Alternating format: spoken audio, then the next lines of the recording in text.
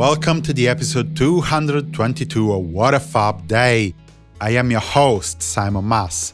Today, we'll talk about a concert on a ship, the end of a tour, and a controversial interview.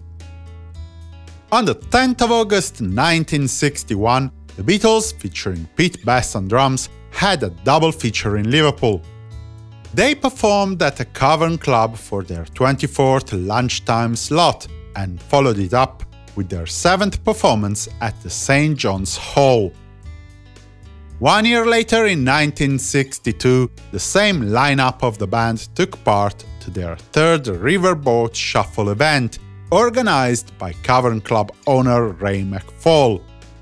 Like we anticipated in episode 187 and will further outline in episode 237, this was a rock and roll cruise on the River Mersey, lasting the entire evening.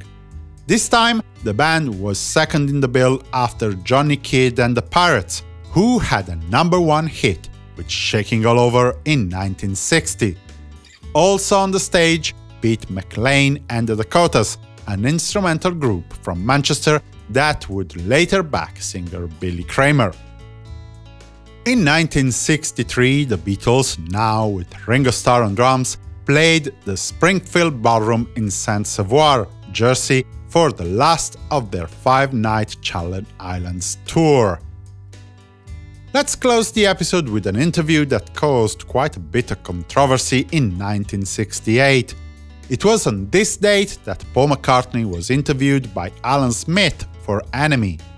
During the interview, linked in the episode description, Paul claimed that he didn't care about helping out disabled or poor people in India. He couldn't be a hypocrite and pretend that, I quote, "an Oxfam ad can reach down into the depths of your soul." And with this, we can close the episode. Thank you for your continuing support that will help me to keep on producing more and better music-related content. In case you are new and you fancy doing your bit to contribute, please head to www.simonmas.com/support and check it out. There's a lot you can do with a little donation or in many other ways that only require minimal effort on your behalf. Tomorrow we'll talk about the start of the last Beatles tour. For the moment, I wish you a good day and a fab continuation. Simon Mas, music you love.